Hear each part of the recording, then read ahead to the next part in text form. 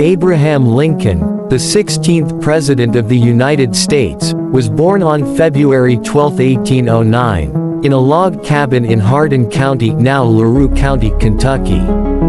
He was largely self-educated, developing a love for reading and a keen interest in law. In 1830, Lincoln's family moved to Illinois, where he worked various jobs, including rail splitting and store clerking.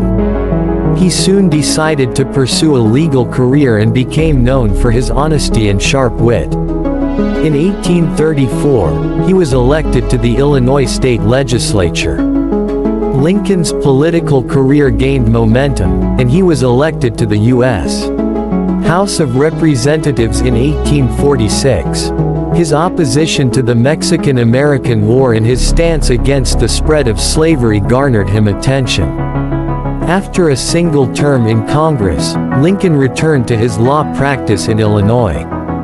However, the issue of slavery continued to escalate, leading to the Kansas-Nebraska Act of 1854, which further deepened the divide between northern and southern states.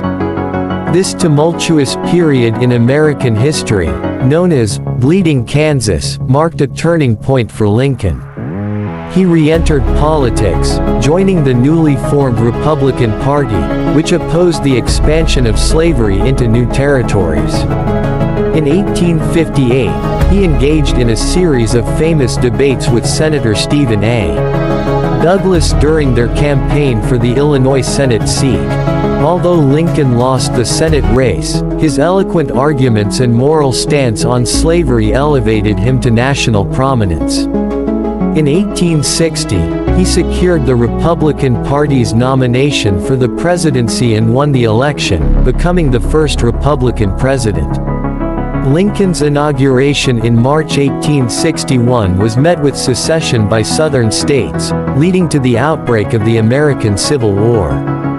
Throughout the conflict, Lincoln faced enormous challenges, making crucial decisions such as issuing the Emancipation Proclamation in 1863, which declared that all slaves in Confederate territory were to be set free.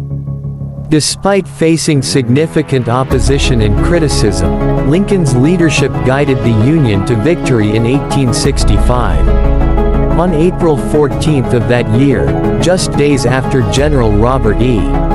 Lee's surrender at Appomattox Courthouse, Lincoln was assassinated by Confederate sympathizer John Wilkes Booth while attending a play at Ford's Theater in Washington, D.C. Abraham Lincoln's legacy is indelible. His leadership during a tumultuous period in American history solidified his place as one of the greatest presidents.